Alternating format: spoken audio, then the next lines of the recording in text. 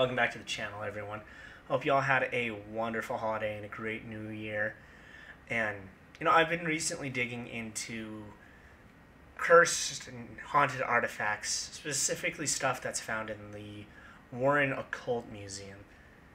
In case you didn't know, Ed and Lorrain Warren were famous demonologists, sometimes infamous, who travel the world investigating supposed demonic infestations, paranormal possessions, things like that.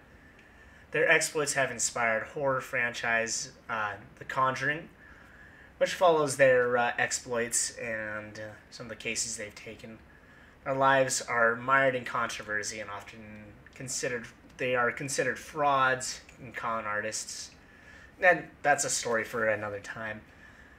Throughout their lives, though, they did acquire a lot of cursed, haunted objects that ended up in their infamous occult museum. Here are 10 objects that I found kind of gave me the willies, in no particular order, and I decided to rank them as well.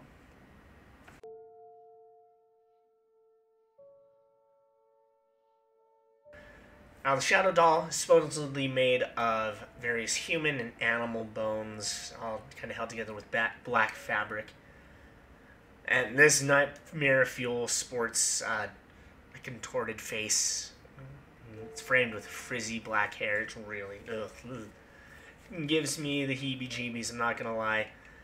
It's said that it was created in a ritual. The creator claims that it was made as a means of cursing those who they want to curse. They would take a photo of the doll and send it to them. Ed Warren claimed that those who witness or view the doll, and sorry I showed you guys a picture of it, had to kind of add to the story. But if you view the doll, it will visit you in a nightmare, scare the bejesus out of you, and it supposedly could scare people so much that it would stop their hearts and kill them. So, yeah, if you go to sleep and have a nightmare, it's not my fault. It's not my fault. Yeah, it's just what it says that it's supposed to do. As for the tier, I'll give it an A tier. I do think it's kind of creepy. It's not nearly as iconic as something like Annabelle, but it is something I find extremely disturbing. Just looking at it, ooh. I hate dolls, so I'm going to give that thing a solid A tier.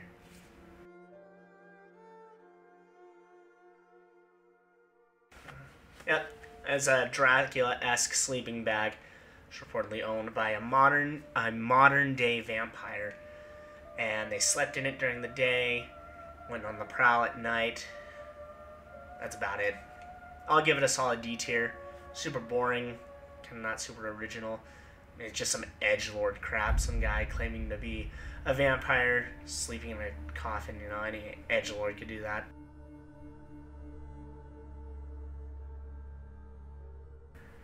The Pearls of Death were reportedly a dangerous object. The owner claimed that when they wore them, it would tighten around their neck and strangle them.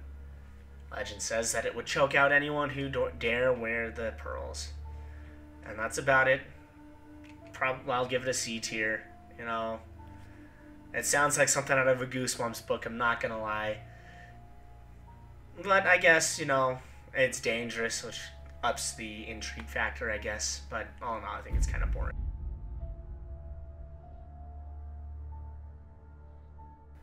Despite its name, the mirror has not been featured in any Conjuring movie.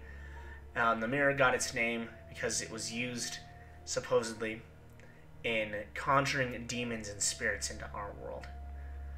The Warren's son-in-law claims that the mirror was used in crystalmancy, which is a form of magic that manipulates crystals.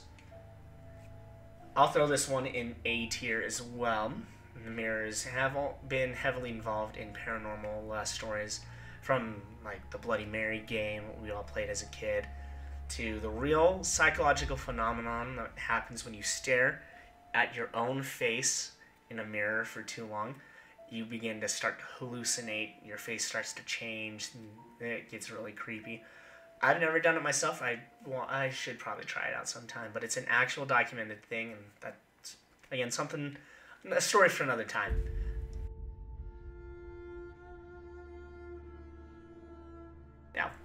Even if this monkey wasn't haunted, it would still give me the chills. I mean, look at it. Look into its eyes. Look into its eyes and tell me it does not want to eat your soul. And, I don't know, I've just seen monkeys like that in other media, like Fallout with Bojangles the Moon Monkey, something like that. And that creepy monkey from Toy Story 3. Yeah, and just like anything like that, it really just freaks me out. It goes back to the dolls. I hate dolls. And the story behind this one is that it was a vessel for a demon, and the demon was like a real creep, I guess. It would stalk its victims before eventually murdering them, which in and of itself is actually really creepy. So I'll throw this one in the B tier. It's creepy. The doll is really freaky, and the demon is creepy, but I don't know, it just doesn't have that it factor for me, you know?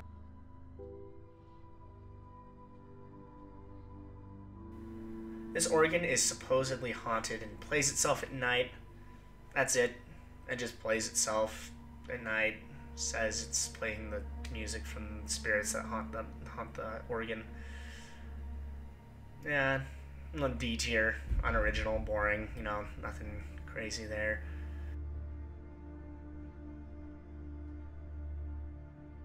Now this is supposedly a tombstone from a child's grave, and the tombstone was involved in being part of an altar that was used for satanic rituals. It was, specifically, it was claimed by the Warrens that it was used to some demonic entities.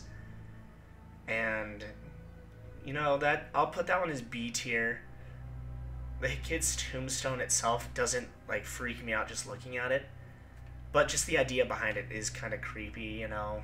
If it's real, that's a real bum way of remembering a child. You know, using their headstone to summon demons, you know. So, B tier, you know.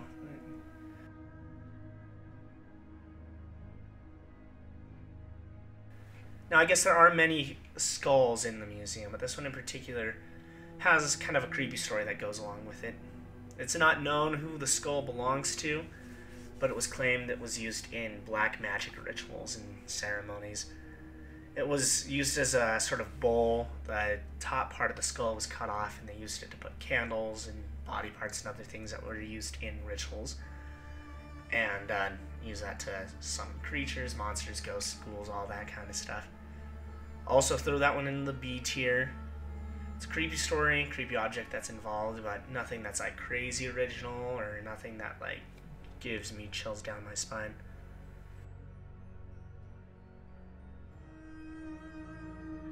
Well, of course, no Warren Occult Museum would be complete, or a list of things from the museum would be complete without mentioning the Annabelle doll. I'll forego going over the detailed history of the Annabelle doll, since it's been done ad nauseum on all sorts of other videos. So I'll just kind of quickly summarize the details. The doll was purchased as a gift. It started getting violent and aggressive. A medium came and said that the doll was being possessed by a girl named Annabelle Higgins. However, it became increasingly more violent, would move around on its own, even showed up at some point with blood on it. And the Warrens eventually caught wind and investigated and determined that it was actually a demon impersonating a girl. They now kept it in their museum behind a glass, or in a glass case, regularly blessed by a priest. A do not touch sign was installed, and people were discouraged from mocking the doll. It is said that a museum patron once mocked the doll and drove home on their motorcycle only to die in a motorcycle accident that very day. So, yeah, I'd say if you'd go and visit it, just do so humbly and at your own risk. And I'll give it an S tier, a solid S tier. You know, it's iconic. It's the face of the Annabelle franchise, you know. Everyone knows about the Annabelle doll, and I find the Raggedy Ann doll that's the real thing way scarier than the porcelain doll that's used in the movies. I don't know, just something about its violent nature and the innocence of the Raggedy Ann doll really just kind of...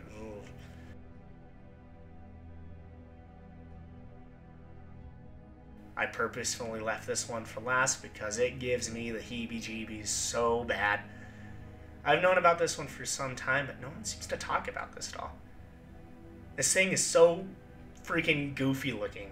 It has big old ears. It's like 6'3", but there's something about its blue eyes. You know, it just like stares into your soul. It just pierces me. I can't look at the picture for too long. It's too creepy. It was found in a forest near Sandy Hook, Connecticut in the early 90s. A hunter found it in a circular rock formation. Supposedly the hunter also encountered a shady man in a black robe shortly after finding the doll. The Warrens claimed it was some sort of effigy that was used in demonic rituals. And this one is literally my sleep paralysis demon, so I'm going to put this one in S tier because my goodness, I cannot get that picture, the image of this doll out of my head. It is just disturbing. I don't know what it is about it. It is freaky.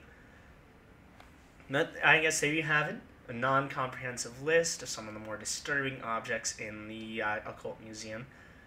I'd love to visit it someday, but man, some of those things are spine-chilling, and I don't know if I want to risk my life with some of these stories, I tell you what.